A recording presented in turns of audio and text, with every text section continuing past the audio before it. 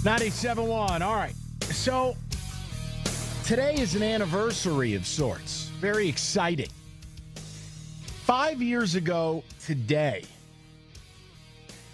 in my opinion, the worst trade in NBA history went down. But maybe the worst trade in sports history. Maybe. You have any idea what I'm talking about? I'd ask David, but he's not here. Would we lose him to Stall 2? What happened? Wow, in 2013? 5 years, David, here you go. Welcome back. 5 years ago today, one of the worst trades in the history of sports went down. Do you know the trade I'm referring to? And then I'll explain how this is relevant to the people. No clue? No, I can't think of what trade you're referring to, no. 5 years ago today, the Boston Celtics sent Kevin Garnett, Paul Pierce, Jason Terry to the Nets for Gerald Wallace, Chris Humphries, Marshawn Brooks, Chris Joseph, and 3 unprotected first-round picks. That is, honest to God, it ended up being one of the worst trades in history, as the Celtics ended up with Jason Tatum and numbnuts, Jaylen Brown, and all this draft capital, right? The ability to go get Kyrie Irving with one of those Nets picks, right?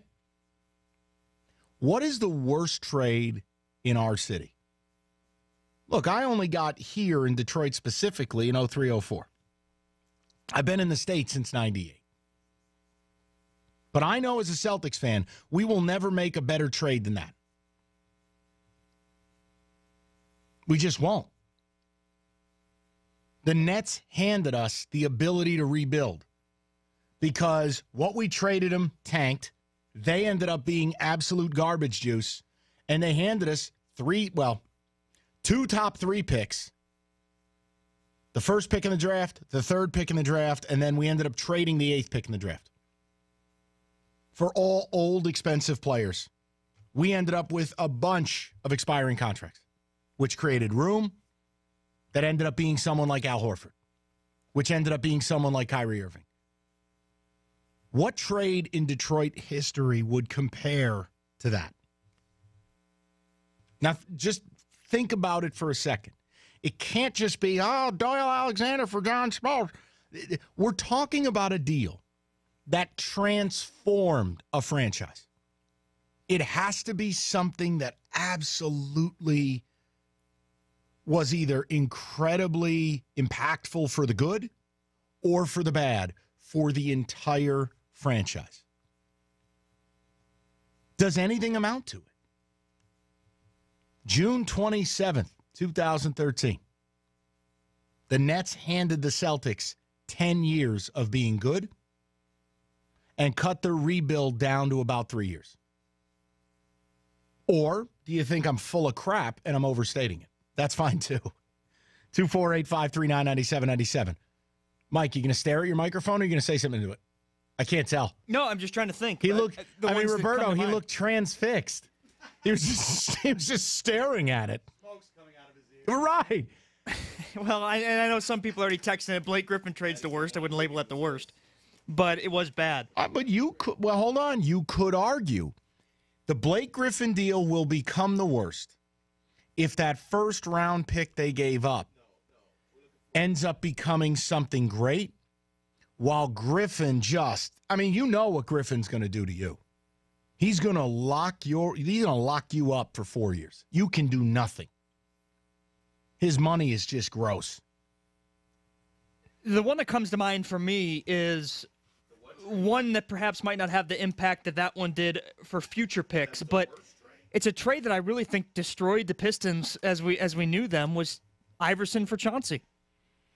I think once that trade was made, the Pistons went into this misery of just not being any good. They haven't been since then. But the assets exchanged were not grossly disproportionate. Which I can't disagree with. I'm just thinking of a trade that was so bad that it kind of dismantled the team. I don't think the Pistons have been the same since that trade. I mean, the trade for the good that comes to mind to me is Rasheed. Yeah, oh, yeah. I mean, what was it? Zellico, Rebraca, Mike James, who you ended up getting back. I mean, who else? and you got one of the top 3 or 4 power forwards in basketball to add to your starting 5. It's one of the great trades in the history of the city.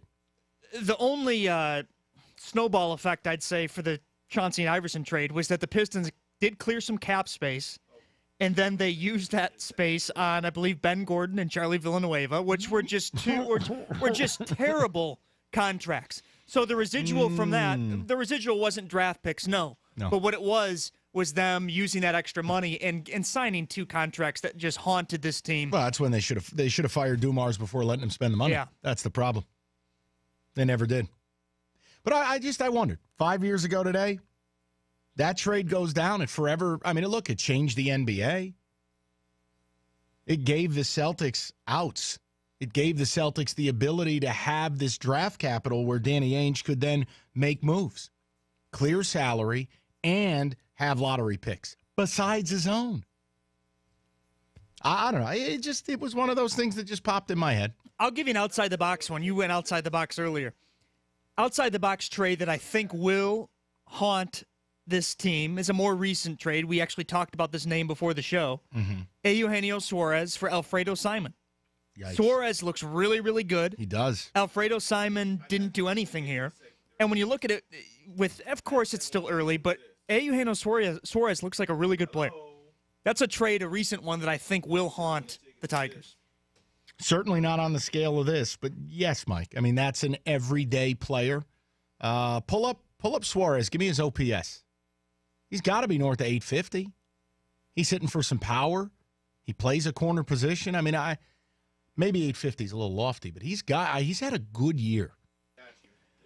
OPS is 967. Oh, Maron, 9. See, that's elite. He's been great, and that's a trade. I said at least 850. I just insulted the kid. Now, they play in a toy ballpark in Cincy. I get that. Even if you cut him off at 900, that's elite OPS.